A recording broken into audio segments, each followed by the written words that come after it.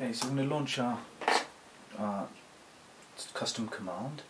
Now, in theory, we should be able to tap on the surface, but it doesn't tend to get it picked up, so we're just going to hit the space bar while we have a single finger there. Then we should see a green cursor showing up on the screen.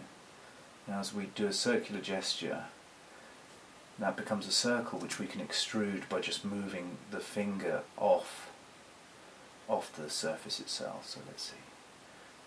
It's not picking up very well there, probably because of the daylight. There's probably a bit too much daylight here. We can move this around, so then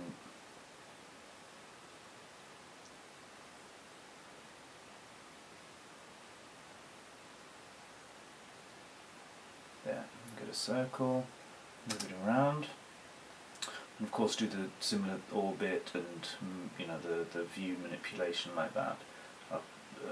Should be able to. Anyway, let's not worry about that. We can also draw a spline outline if we want to, drawing on the surface, and similarly do the same extrusion up and down there.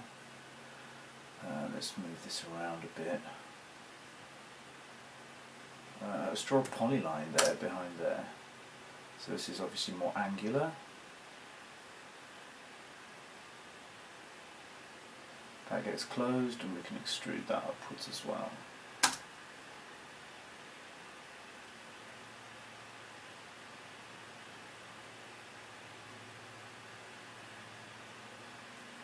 Okay, that's about it.